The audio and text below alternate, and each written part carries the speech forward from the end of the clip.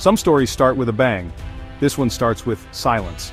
A silence where the roar of 6 massive engines once filled the air. It's the story of a giant, a marvel of engineering that captured the world's imagination. The dream. For decades, she was proof that if you could dream it, you could build it, no matter how audacious.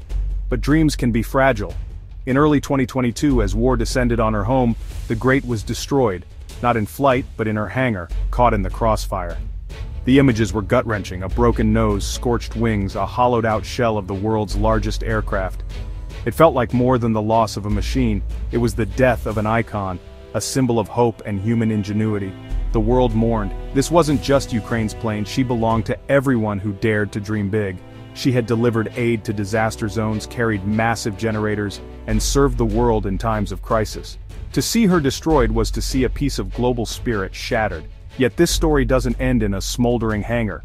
The spirit that built is stubborn, resilient, defiant, and unwilling to see an ending in a pile of wreckage.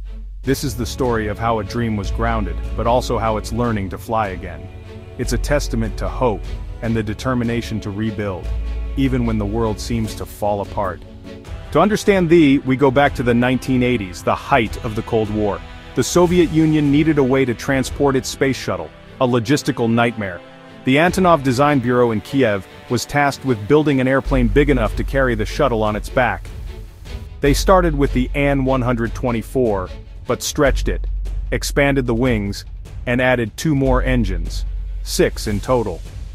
What emerged was the An-225, a colossus with twin tail fins, designed for a single audacious purpose. In 1988 she rolled out, a physical embodiment of a nation's cosmic ambitions. The performed perfectly, airlifting for its only spaceflight. But history shifted. The Berlin Wall fell, the Soviet Union dissolved, and the program was scrapped. Suddenly the world's largest airplane was a relic, her engines removed, her future uncertain. The dream seemed over before it truly began.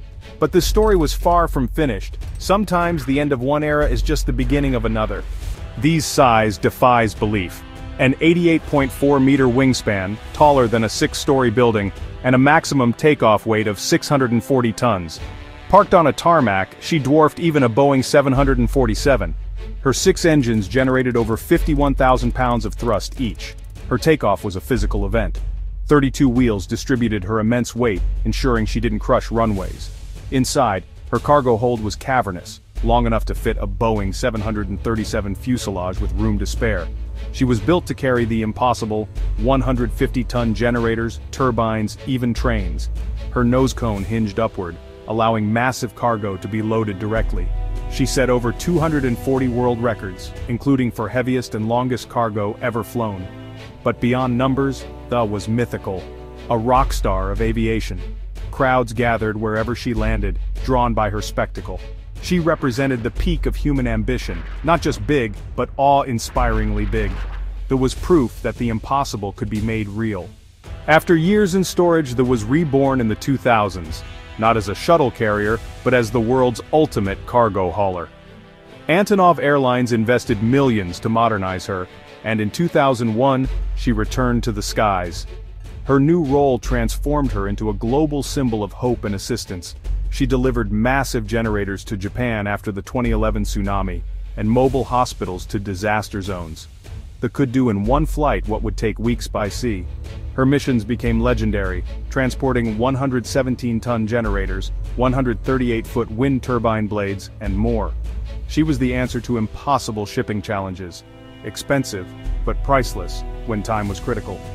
Through this second life, they became a Ukrainian ambassador, her blue and yellow livery, a source of national pride. She proved that a tool of competition could be repurposed for peace and cooperation. She connected the world not just by moving cargo, but by inspiring a shared sense of purpose. There was no longer just a marvel of engineering, she was a gentle giant, bringing hope wherever she flew. Her legacy grew with every mission. The end came suddenly. On February 24, 2022, Russia invaded Ukraine, and Antonov Airport, home of the, became a battleground. The giant was grounded for maintenance, unable to escape. As fighting erupted, her hangar became her tomb. Satellite images and on-the-ground footage confirmed the worst. The was destroyed. Her iconic nose was mangled, her cockpit and wings incinerated. The dream was dead. For Ukrainians, it was a direct attack on national identity, a monument torn down. The world grieved and tributes poured in from every corner. Her loss left a void in global logistics. No other aircraft could match her capabilities. Controversy followed. Reports suggested she could have been saved, but evacuation orders never came.